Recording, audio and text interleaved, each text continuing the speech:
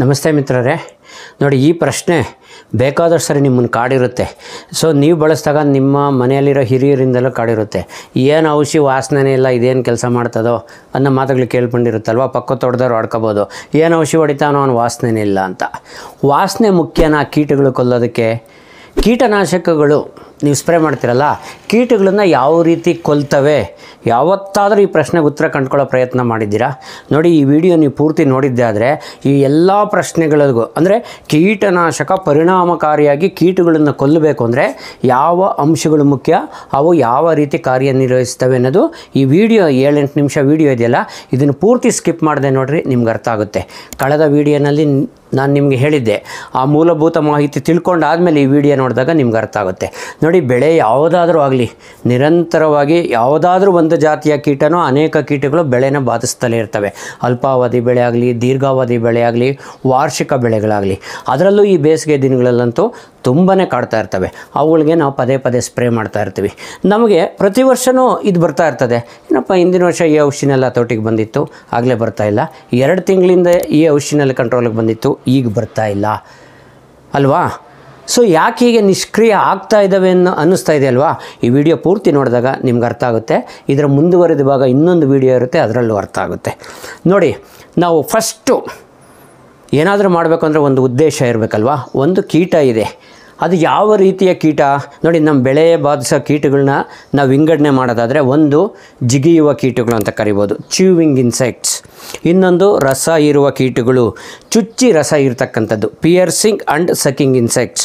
ಇನ್ನೊಂದು ನುಸಿಗಳು, ಇನ್ನೊಂದು ಜಂತು ಹುಳುಗಳು, ನೆಮಟೋಡ್ಸ್, ಮೈಟ್ಸು ಮತ್ತು ನೆಮಟೋಡ್ಸು. ಈ ರೀತಿ ಎಲ್ಲ ಕೀಟಗಳು ಒಂದೇ ಸರಿ ಬೀಳೋ ಚಾನ್ಸಸ್ ಇರ್ತದೆ, ಒಂದೊಂದು ಬೀಳ್ಬೋದು. ಒಂದೊಂದು ಕೀಟಗಳಿಗೆ ಒಂದೊಂದು ರೀತಿಯ ಔಷಧಿಗಳು ಪರಿಣಾಮಕಾರಿಯಾಗಿರುತ್ತೆ, ಅದನ್ನು ತಿಳ್ಕೊಬೇಕಾಗ್ತದೆ ನಾವು.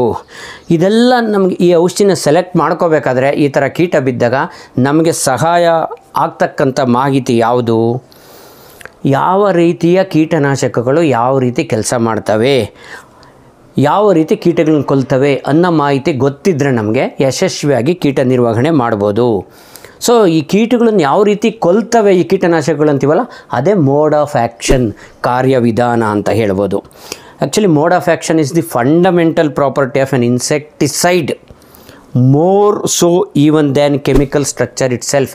ಅಂದರೆ ಒಂದು ಔಷಧಿನಲ್ಲಿರ್ತಕ್ಕಂಥ ರಾಸಾಯನಿಕ ಘಟಕ ಏನಿದೆಯಲ್ಲ, ಅದರ ರಚನೆ ಏನಿದೆ ಅದಕ್ಕಿಂತ ಬಹಳ ಮುಖ್ಯ, ಅದು ಕಾರ್ಯನಿರ್ವಹಿಸುತ್ತಲ್ಲ ಆ ಕಾರ್ಯವಿಧಾನ ಮುಖ್ಯ, ಅದು ಮೂಲಭೂತವಾದ ಲಕ್ಷಣ. ಇದನ್ನು ತಿಳ್ಕೊಳ್ಳದೆ ನಾವು ಯಾವುದೇ ಒಂದು ಕೀಟ ಬಿದ್ದಾಗ ಒಂದೇ ರೀತಿ ಕಾರ್ಯನಿರ್ವಹಿಸ್ತಕ್ಕಂಥ ಔಷಧಿಗಳನ್ನು ಪುನಃ ಸ್ಪ್ರೇ ಮಾಡ್ತಾ ಹೋದರೆ, ಒಂದೇ ಔಷಧಿ ಅಲ್ಲ, ಒಂದೇ ರೀತಿ ಕಾರ್ಯನಿರ್ವಹಿಸೋ ಔಷಧಿಗಳನ್ನು ಸ್ಪ್ರೇ ಮಾಡ್ತಾ ಹೋದಾಗ ಆ ಕೀಟಗಳಲ್ಲಿ ನಿರೋಧಕ ಶಕ್ತಿ ಜಾಸ್ತಿ ಆಗೋದಕ್ಕೆ ನಾವೇ ಸಹಾಯ ಮಾಡ್ದಂಗೆ ಆಗ್ತದೆ. ಈ ಸರಿ ಒಂದು ರೀತಿಯ ಆ್ಯಕ್ಷನ್ ಇರ್ತಕ್ಕಂಥದ್ದು, ಮೋಡ್ ಆಫ್ ಆ್ಯಕ್ಷನ್ ಇರ್ತಕ್ಕಂಥ ಕೀಟನಾಶಕ ಸಿಂಪರಣೆ ಮಾಡಿದ್ದೀವಿ ಅಂದರೆ, ಮುಂದಿನ ವಾರದಲ್ಲಿ, ಒಂದು ವಾರದ ನಂತರ ಸಿಂಪರಣೆ ಮಾಡುವಾಗ ಅದೇ ಕೀಟದ ವಿರುದ್ಧ ಬೇರೆ ರೀತಿಯ ಕಾರ್ಯವಿಧಾನ ಇರ್ತಕ್ಕಂಥ ಕೀಟನಾಶಕನ ನಾವು ಬಳಸ್ಕೋಬೇಕಾಗುತ್ತೆ. ಇದರಿಂದ ನಾವು ಆ ಕೀಟಗಳು ಔಷಧಿಗಳಿಗೆ ಬೆಳೆಸ್ಕೊಳ್ತಕ್ಕಂಥ ನಿರೋಧಕ ಶಕ್ತಿನ ತಡಿಬೋದು, ಮುಂದಕ್ಕಾಗ್ಬೋದು, ಪರ್ಮನೆಂಟಾಗಿ ಬೆಳವಣಿಗೆ ಆಗದ ರೀತಿಯಲ್ಲಿ ನೋಡ್ಕೋಬೋದು. ಫ್ರೆಂಡ್ಸ್ ನೋಡಿ, ಒಂದು ವಿಷಯ ತಿಳ್ಕೊಳ್ಳಿ, ಎಷ್ಟೇ ಪ್ರಯತ್ನಗಳು ನಡೀತಾ ಇದ್ದರೂ, ಎಲ್ಲ ಬಿಸ್ನೆಸ್ಸೇ ಕಂಪ್ನಿಗಳವ್ರು ಮಾಡೋದು, ಎಷ್ಟೇ ಶ್ರಮ ಆಗ್ತಾಯಿದ್ರು ಒಂದು ಹೊಸ ರೀತಿಯ ಕಾರ್ಯವಿಧಾನ ಇರ್ತಕ್ಕಂಥ ಇನ್ಸೆಕ್ಟಿಸೈಡ್ನ ಮಾರ್ಕೆಟ್ಗಳು ತರಬೇಕು ಅಂದರೆ 5ರಿಂದ 10 ವರ್ಷ ಬೇಕಾಗುತ್ತೆ. ಇದು ಬಹಳ ಚೆನ್ನಾಗಿ ಜ್ಞಾಪಕ. ಯಾಕಂದರೆ ಒಂದು ಔಷಧಿನ, ಅಂದರೆ ಕಾರ್ಯವಿಧಾನ ಇರ್ತಕ್ಕಂಥ ಹೊಸ ಕಾರ್ಯವಿಧಾನ ಇರ್ತಕ್ಕಂಥ ಒಂದು ಕೀಟನಾಶಕನ ಮಾರ್ಕೆಟಿಗೆ ತರಬೇಕು ಅಂತಂದರೆ ಅನೇಕ ಅಂಶಗಳನ್ನು ಕಂಪ್ನಿಯವರು ಪರಿಗಣನೆ ತಗೋಬೇಕಾಗ್ತದೆ. ಇಲ್ಲ ಅಂದರೆ ಕಂಪನಿಗಳು ತಯಾರಿಸೋ ಔಷಧಿಗಳಿಗೆ ಸರ್ಕಾರದಿಂದ, ಅಲ್ಲಿ ಪ್ರಚಲಿರ್ತಕ್ಕಂಥ ಒಂದು ಸಂಸ್ಥೆಗಳೇನಿದೆ, ಸರ್ಕಾರ ಈ ಥರದ ಸಂಸ್ಥೆಗಳಿಂದ ಪರ್ಮಿಷನ್ ಸಿಗೋದಿಲ್ಲ. ಯಾವ್ಯಾವ ಅಂಶಗಳು?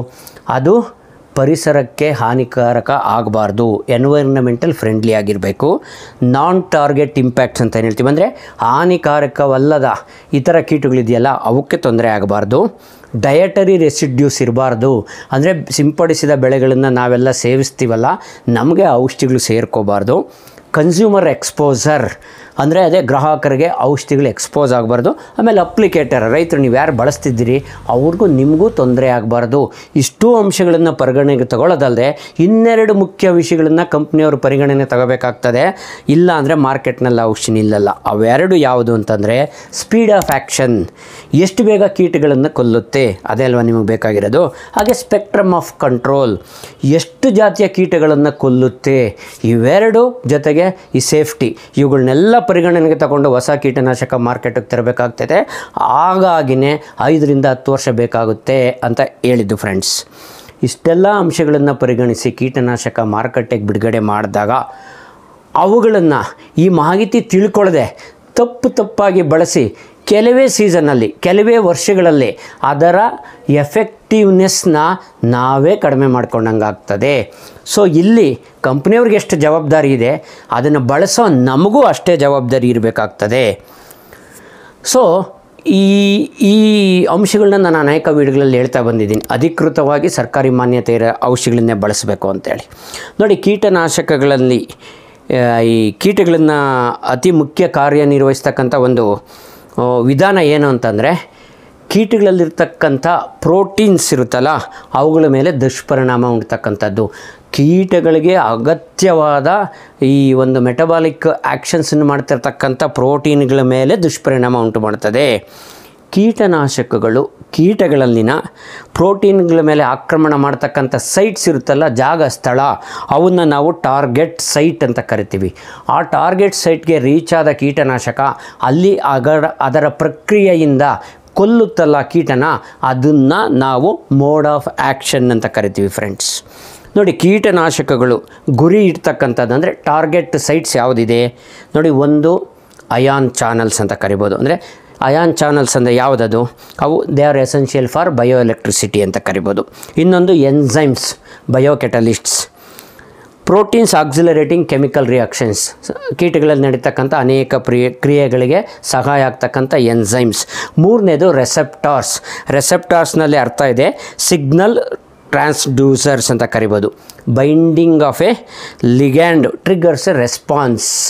ಈ ರೀತಿ ಟಾರ್ಗೆಟ್ಗಳನ್ನು ಕೀಟನಾಶಕಗಳು ರೀಚ್ ಮಾಡಬೇಕಾಗ್ತದೆ. ನೋಡಿ, ಇನ್ನೊಂದು ಮುಖ್ಯವಾದ ಒಂದು ವಿಷಯ ಹೇಳ್ತೀನಿ.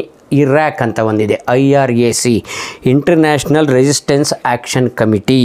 ಇದು ಕೀಟನಾಶಕಗಳು ಕಾರ್ಯನಿರ್ವಹಿಸುವ ವಿಧಾನ ಇದೆಯಲ್ಲ, ಇವುಗಳನ್ನು ಪರಿಗಣಿಸಿ ಗುಂಪುಗಳಾಗಿ ವಿಂಗಡಣೆ ಮಾಡಿದ್ದಾರೆ. ಅವಕ್ಕೆ ಗ್ರೂಪ್ ನಂಬರ್ಸ್ ಕೊಡ್ತಾರೆ ಕೀಟನಾಶಕಗಳಿಗೆ. ಅದರ ಆಧಾರದ ಮೇಲೆ ನಾವು ಬಳಸಬೇಕಾಗ್ತದೆ. ನೋಡಿ, ಸದ್ಯಕ್ಕೆ ಪ್ರಪಂಚದಾದ್ಯಂತ ಒಂದು 25ಕ್ಕೂ ಮೇಲ್ಪಟ್ಟು ಮೋಡ್ ಆಫ್ ಆ್ಯಕ್ಷನ್ಸ್ ಇರ್ತಕ್ಕಂಥ ಕೀಟನಾಶಕಗಳ ಗುಂಪುಗಳಿವೆ. ಇವುಗಳನ್ನು 4 ವರ್ಗಗಳಲ್ಲಿ ವಿಂಗಡಿಸಲಾಗಿದೆ. ಆ 4 ಕ್ಯಾಟಗರೀಸ್ ಯಾವುದು? ಒಂದು ನ್ಯೂರೋಮಸ್ಕ್ಯುಲರ್ ಟಾಕ್ಸಿನ್ಸ್, ಅಂದರೆ ಈ ಕ್ಯಾಟಗರಿಯ ಕೀಟನಾಶಕಗಳನ್ನು ಬಳಸಿದಾಗ ಇವುಗಳು ಕೀಟಗಳ ನರಮಂಡಲ ಮತ್ತು ಮಾಂಸಖಂಡಗಳ ಮೇಲೆ ದಾಳಿ ಮಾಡಿ ಕಾರ್ಯನಿರ್ವಹಿಸ್ತವೆ. ನೇರವಾಗಿ ಕೀಟಗಳಲ್ಲಿನ ಸಮನ್ವಯ ಒಂದು ಸಿಸ್ಟಮ್ ಇದೆಯಲ್ಲ, ಅಂದರೆ ಏನು, ಕೋಆರ್ಡಿನೇಷನ್ ಸಿಸ್ಟಮ್, ಅದನ್ನು ಅಫೆಕ್ಟ್ ಮಾಡ್ತವೆ.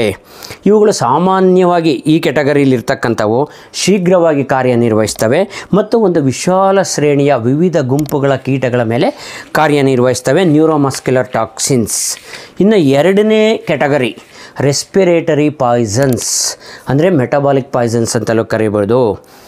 ಈ ಕೀಟಗಳು ಉಸಿರಾಡುವ ಒಂದು ಪ್ರಕ್ರಿಯೆಯಲ್ಲಿ ಎಲೆಕ್ಟ್ರಾನ್ಸ್ ಟ್ರಾನ್ಸ್ಪೋರ್ಟ್ ಅಂತ ಇದೆ, ಎಲೆಕ್ಟ್ರಾನ್ಸ್ ಸಾಗಾಣಿಕಾ ಪ್ರಕ್ರಿಯೆ, ಇದನ್ನು ಪ್ರತಿಬಂಧಿಸಿ ಉಸಿರಾಟ ಕ್ರಿಯೆಗೆ ಹಾನಿ ಉಂಟು ಮಾಡಿ ಕೀಟಗಳಂಥ ಎನರ್ಜಿ ಏನಿದೆ ಅದನ್ನು ಕುಗ್ಗೋ ಥರ ಮಾಡುತ್ತೆ.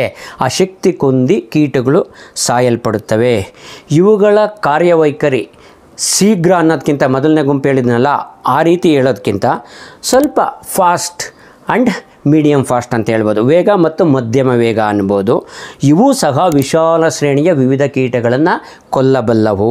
ಇನ್ನು ಮೂರನೇದು ಗುಂಪು ಇನ್ಸೆಕ್ಟ್ ಗ್ರೋತ್ ರೆಗ್ಯುಲೇಟರ್ಸ್, ಅಂದರೆ ಕೀಟಗಳ ಬೆಳವಣಿಗೆಯನ್ನು ನಿಯಂತ್ರಿಸುವಂತಹವು. ಕೀಟಗಳ ಬೆಳವಣಿಗೆಯನ್ನು ಹೇಗೆ ನಿಯಂತ್ರಿಸ್ತವೆ? ಜುವೆನೈಲ್ ಹಾರ್ಮೋನ್ಸ್ ಅಂತ ಇರ್ತದೆ. ಡೈಸೋನ್ ಅಂತ ಇರ್ತದೆ. ಇವುಗಳನ್ನು ನಿಯಂತ್ರಿಸೋದ ಮುಖಾಂತರ ಅವುಗಳ ಬೆಳವಣಿಗೆಯಿಂದ ನಿಯಂತ್ರಿಸ್ತವೆ. ಇವು ಸಾಮಾನ್ಯವಾಗಿ ಸ್ಲೋ ಆ್ಯಕ್ಷನ್, ನಿಧಾನಗತಿಯಲ್ಲಿ ಕಾರ್ಯನಿರ್ವಹಿಸ್ತವೆ. ಮತ್ತು ಇವುಗಳು ಕೊಲ್ಲುವ ಕೀಟಗಳ ಶ್ರೇಣಿ ಏನಿದೆ, ರೇಂಜು, ಅವು ಸಹ ಕಡಿಮೆನೇ ಇರ್ತದೆ. ಜೊತೆಗೆ ಇವು ಇನ್ನೊಂದು ವಿಶೇಷತೆ ಏನು ಅಂತಂದರೆ, ಈ ಕೀಟಗಳ ಜೀವನ ಚಕ್ರ ಇದೆಯಲ್ಲ, ಲೈಫ್ ಸೈಕಲ್, ಕೆಲವು ಹಂತಗಳಲ್ಲಿ ಮಾತ್ರ ಇವು ಪರಿಣಾಮಕಾರಿಯಾಗಿ ಕಾರ್ಯನಿರ್ವಹಿಸಿ ಅವುಗಳನ್ನು ಕೊಲ್ಲುವ ಸಾಮರ್ಥ್ಯ ಇರುತ್ತೆ. ಇದರಲ್ಲಿ ಅಡ್ವಾಂಟೇಜ್ ಏನಂದರೆ, ಇತರೆ ಕೀಟಗಳು ಪರಿಸರಕ್ಕೆ ಅಂದರೆ ನಮ್ಮ ಬೆನಿಫಿಷಿಯಲ್ ಇನ್ಸೆಕ್ಟ್ಸ್ ಏನಿದೆ ಅವಕ್ಕೆ ಹಾನಿ ಉಂಟು ಮಾಡೋದಿಲ್ಲ. ಇನ್ನು 4ನೇ ಕೆಟಗರಿ ಗಟ್ ಡಿಸ್ರಪ್ಟರ್ಸ್. ಗಟ್ ಅಂದರೆ ಗೊತ್ತಿದೆ ನಿಮಗೆ, ಅನ್ನನಾಳ ಅಂತ ಏನು ಕಳಿತೀವಿ. ಕೀಟಗಳಲ್ಲಿರ್ತಕ್ಕಂಥ ಆ ಮಿಡ್ ಗಟ್ ಲೈನಿಂಗ್ ಇದೆಯಲ್ಲ, ಅದನ್ನು ಡೆಸ್ಟ್ರಾಯ್ ಮಾಡ್ತವೆ, ಹಾನಿ ಉಂಟು ಮಾಡ್ತವೆ. ಈ 4 ವರ್ಗಗಳಿಗೆ ಸೇರಿದ ನಿರ್ದಿಷ್ಟವಾದ ಒಂದು ಕಾರ್ಯವಿಧಾನ ಇಲ್ಲದೇ ಇರತಕ್ಕಂಥದ್ದು ಒಂದು ವಿಧಾನ ಇದೆ. ಅದನ್ನೇನೆನ್ಬೋದು ನಾನ್ ಸ್ಪೆಸಿಫಿಕ್ ಮಲ್ಟಿಪಲ್ ಇನ್ಹಿಬಿಟರ್ಸ್ ಅಂತ ಕರೀತಾರೆ. ಇದು ಅಂದರೆ ಇವು ಕೀಟಗಳನ್ನು ಹತೋಟಿ ಮಾಡ್ತದೆ, ಆದರೆ ಇವುಗಳ ಟಾರ್ಗೆಟ್ ಸೈಟ್ ಯಾವುದು ಅನ್ನೋದ್ರ ಬಗ್ಗೆ ನಿಖರವಾದ ಒಂದು ಎಕ್ಸ್ಪ್ಲನೇಷನ್ ಇಲ್ಲ ಅಂತ ಹೇಳ್ಬೋದು. ನೋಡಿ, ಕೀಟನಾಶಕಗಳು ಪರಿಣಾಮಕಾರಿಯಾಗಿ ನಿರ್ವಹಿಸಬೇಕಾದ್ರೆ ಈ 4 ಶ್ರೇಣಿಗಳ ಕೀಟನಾಶಕಗಳು ಆಗ್ಬೋದು. ಪ್ರೋಸೆಸ್ ಒಂದಿದೆಯಲ್ಲ, 4 ಪ್ರಕ್ರಿಯೆಗಳಿದೆ. ಅದನ್ನು ನಾವು ADME ಅಂತ ಸಿಂಬಾಲಿಕ್ಕಾಗಿ ಹೇಳ್ಬೋದು. ಏನು ADME?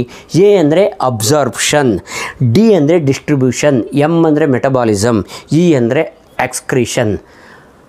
ಎ ಅಂತ ಹೇಳಿದ್ನಲ್ಲ, ಅಬ್ಸಾರ್ಪ್ಷನ್ ಹೇಗೆ, ಕೀಟನಾಶಕಗಳು ಕೀಟಗಳನ್ನು ಎಂಟ್ರಿ ಆಗೋದು ಹೇಗೆ, ಈ ಕ್ಯೂಟಿಕಲ್ ಅಂತ ಇರುತ್ತಲ್ಲ ಲೇಯರು, ಸ್ಕಿನ್ ಲೇಯರು, ಅದ್ರ ಮುಖಾಂತರ ಆಗ್ಬೋದು. ಅಥವಾ ಕೀಟನಾಶಕ ಸಿಂಪಡಿಸಿದ ಎಲೆಗಳನ್ನು ತಿನ್ನುವುದರ ಮುಖಾಂತರ, ಅಥವಾ ಎಲೆಗಳ ರಸಗಳನ್ನು ಹೀರುವುದರ ಮುಖಾಂತರ ಸೇರ್ಕೋಬೋದು. ಹಾಗೆಯೇ ಆವಿಯ ರೂಪದಲ್ಲಿ ಸೇವಿಸಬಹುದು, ಅಂದರೆ ಇನ್ಹೇಲೇಷನ್ ಆ್ಯಸ್ ಎ ವೇಪರ್, ಈ ರೀತಿ ಒಳಗೆ ಹೋಗ್ಬೋದು. ನಂತರದ ಪ್ರಕ್ರಿಯೆ ಡಿಸ್ಟ್ರಿಬ್ಯೂಷನ್, ಕೀಟಗಳಲ್ಲಿ ಇದರ ಹರಡುವಿಕೆ. 3ನೇದು ಮುಖ್ಯವಾದದ್ದು ಮೆಟಬಾಲಿಸಮ್, ಅಂದರೆ ಕೀಟಗಳ ಟಾರ್ಗೆಟ್ ಸೈಟ್ಗೆ ಹೋಗುತ್ತಲ್ಲ ಕೀಟನಾಶಕ, ಅಲ್ಲಿ ನಡೀತಕ್ಕಂಥ ಕ್ರಿಯೆ, ಕೀಟಗಳನ್ನು ಸಾಯಿಸುವ ಕ್ರಿಯೆ, ಇದು ಮೆಟಬಾಲಿಸಮ್. ನಂತರ ಇದನ್ನು ಹೊರಗಾಕ್ತಕ್ಕಂಥದ್ದು, ವಿಸರ್ಜನೆ, ಹೊರದೂಡುವಿಕೆ. ಇವು 4 ಯಶಸ್ವಿಯಾಗಿ, ಆದರೆ ಈ ಕೀಟನಾಶಕ ಯಶಸ್ವಿಯಾಗಿ ಕಾರ್ಯನಿರ್ವಹಿಸುತ್ತೆ ಅಂತ. ಈ 4 ಗುಂಪುಗಳು ಹೇಳಿದ್ನಲ್ಲ ನೋಡಿ, ಇದನ್ನು ನಾನು ಕೆಲವು ಪ್ರಾಡಕ್ಟ್ ವಿಡಿಯೋಗಳು ಮಾಡಿದ್ದೆ ಹಿಂದೆ. ಗ್ರೇಷಿಯಾ, ಇನ್ನೊಂದು ಎಕ್ಸ್ಪೋನಸ್ಸು, ಸುಮಾರು ಪ್ರಾಡಕ್ಟ್ಗಳಿಗೆ ಅದರಲ್ಲಿ ಇದು ಎಕ್ಸ್ಪ್ಲೈನ್ ಮಾಡಿರ್ತೀನಿ ನೋಡಿ. ನೀವು ನೋಡಿದಾಗ ಈ ವಿಡಿಯೋ ನೋಡಿ, ಅದನ್ನು ನೋಡಿ, ನಿಮ್ಗೆ ಅದು ಅರ್ಥ ಆಗುತ್ತೆ. ಸೊ ಇಷ್ಟು ಮಾಹಿತಿ ಇಟ್ಕೊಂಡು ಮುಂದಿನ ವಿಡಿಯೋದಲ್ಲಿ ಈಗ ಈ 4 ಕೆಟಗರಿನಲ್ಲಿ 30 ಗುಂಪುಗಳಾಗಿ ವಿಂಗಡಣೆ ಮಾಡಿದ್ದಾರೆ ಅಂತ ಹೇಳಿದ್ನಲ್ಲ ಕೀಟನಾಶಕಗಳು, ಆ 30 ಗುಂಪುಗಳನ್ನು ಮುಂದಿನ ವಿಡಿಯೋಗಳಲ್ಲಿ ತಿಳಿಸ್ತೀನಿ. ಅಂದರೆ ಗ್ರೂಪ್ 1ನಲ್ಲಿ ಯಾವುದಿದೆ, ನಿಮ್ಮದು ಅಸಫೇಟ್ ಇದೆಯಾ ಅಥವಾ ಬೆನಿವಿ ಇದೆಯಾ, ಯಾವುದಿದೆ ಅನ್ನೋದು ಅರ್ಥ ಆಗುತ್ತೆ. ಗ್ರೂಪ್ ಬಿನಲ್ಲಿ ಯಾವುದಿದೆ ಅಂತ ಅರ್ಥ ಆಗುತ್ತೆ. ಅಂದರೆ ಗ್ರೂಪ್ 1 ಈ ಸರಿ ನೀವು ಸಿಂಪರಣೆ ಮಾಡಿದರೆ ಮುಂದಿನ ವಾರ ಗ್ರೂಪ್ 1ನಲ್ಲಿರ್ತಕ್ಕಂಥ ಯಾವುದೇ ಔಷಧಿನ ಸಿಂಪರಣೆ ಮಾಡಬಾರ್ದು, ಬೇರೆದನ್ನು ಸಿಂಪರಣೆ ಮಾಡಬೇಕಾಗುತ್ತೆ. ಅದರ ಸಂಪೂರ್ಣ ಮಾಹಿತಿ ಮುಂದಿನ ವಿಡಿಯೋದಲ್ಲಿ ಸಿಗುತ್ತೆ ಫ್ರೆಂಡ್ಸ್. ಈ ಮಾಹಿತಿ ನಿಮ್ಗೆ ಇಷ್ಟ ಆಗಿದೆ ಅಂದ್ಕೊತೀನಿ. ದಯವಿಟ್ಟು ಯಾರಿಗೆ ಅಗತ್ಯ ಇದೆ ಅನ್ನೋ ಪ್ರಶ್ನೆನೇ ಬರಲ್ಲ. ಮೂಲಭೂತವಾಗಿ ಯಾರೆಲ್ಲ ಔಷಧಿಗಳನ್ನು, ವಿಶೇಷವಾಗಿ ಕೀಟನಾಶಕಗಳನ್ನು ಬಳಸ್ತಾ ಇದ್ದೀರಿ ಅವ್ರಿಗೆಲ್ಲ ಈ ಮಾಹಿತಿ ಅಗತ್ಯ ಇದೆ. ಅದರಿಂದ ದಯವಿಟ್ಟು ಮಾಹಿತಿನ ಶೇರ್ ಮಾಡಿ, ನಿಮ್ಮ ಸ್ನೇಹಿತರಿಗೆ ಮಾಹಿತಿನ ತಲುಪಿಸಿ ಅಂತ ಕೇಳ್ಕೊತೀನಿ. Thank you very much. Bye.